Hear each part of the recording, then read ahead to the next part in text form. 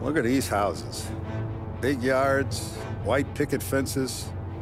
It's the American dream, eh, Tommy? I suppose. Not for you?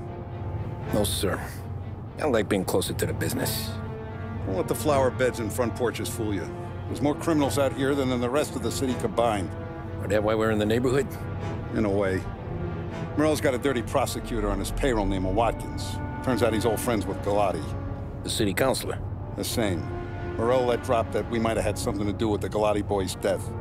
Now Watkins is loaded for bear, trying to do right by his buddy. Word is, he's striking gold with a few witnesses. You have names?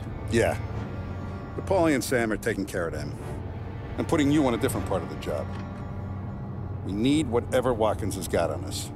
Well, where's he holding? A safe in his villa. I'm no safecracker. Don't worry about that. We're taking you to meet Salvatore.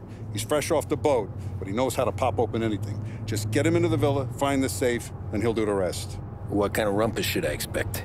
Nothing you can't handle. Watkins is going to the theater, so the house should be empty except for a bit of muscle.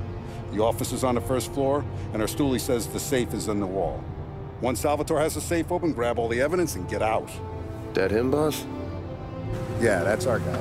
Salvatore, tutto bene?